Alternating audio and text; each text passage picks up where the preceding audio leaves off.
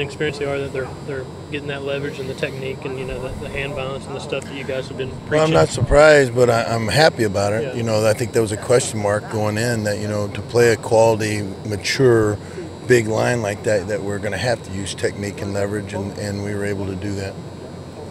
You can ask this, I guess, carefully, but as you watched that game, did you tell some of the tugging that was going on up front? Was that bothering your guys a little? It seemed like there was a little bit of frustration from their end at times in that game. Well, I think you get a feel for the game as it flows, and sometimes there's not any calls being made, and we just have a motto: hey, don't gripe about it, just keep playing. So it's the way it is. How did you feel like the defensive line responded in that situation at Oklahoma? Well, I thought, we had a great demeanor on the sideline. We had a great spirit that, even after the turnover, nobody hung their head. And so, they were just out there competing. They knew they had a good quality opponent across from them. It was a good challenge. What do you feel like they need to make the most progress before the Georgia game? Well, I think pass rush is an area for us. We let a couple get away, and I think that, we did a good job in the run game is holding up as best we could and just converting on pass, FBI knowing when it is pass, more violence in our hands and our pass rush. So that's kind of a focus for us this week. How many defensive linemen do you feel comfortable playing right now? Well, like in the Oklahoma game, there was 6 to 7 that played. I would love to get that number up, as I gain confidence in certain guys to get up there to the 8-9 move. How do you feel like O'Brien is holding up? Oh, I like O'Brien. He played with great strain, great leverage on Saturday.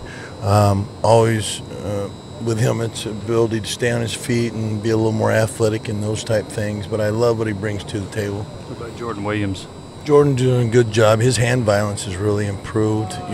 Against bigger players, he's able to, use his hands and get off blocks. And again, excellent strain, especially from those inside guys taking on, double teams and those kind of things. Has that been a tough adjustment from him? Because he came as an outside linebacker, then he's a defensive end, now defensive tackle. Yeah, it'd probably be a tough adjustment for anybody. But the thing about Jordan, he's a great kid. He's a team player, and it's whatever it takes. And he's embraced his role as a defensive tackle and accepts that challenge. So he's doing a great job. How big was it to see Travares back out there, and how much rust is there for him? Well, it's great to get him out there, and he's had a great attitude, and so we're looking forward to seeing exactly where he's at this week and getting him back in the rotation. How much? I guess one day, and you haven't even seen film yet. It's probably tough to say, but I mean, if anything else, is the attitude there, the motor, kind of where it needs to be, or oh, absolutely. Polish? I think he knows that.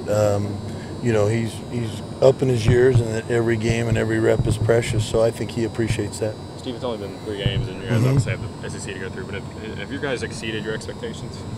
Well, I don't want to say they've exceeded my expectations. I had high expectations for this crew, and I think that Barnett and some guys have added some elements to us. I think Saturday was a good test. To be able to line up against a big physical offensive line like we're going to see in our conference every week, and so I think we felt good about the fact that we're playing with leverage, we're straining, we're using our hands, doing all those things. There's areas we obviously got to get better at, pass rush being one, and so now we can maybe take this week and focus on those areas.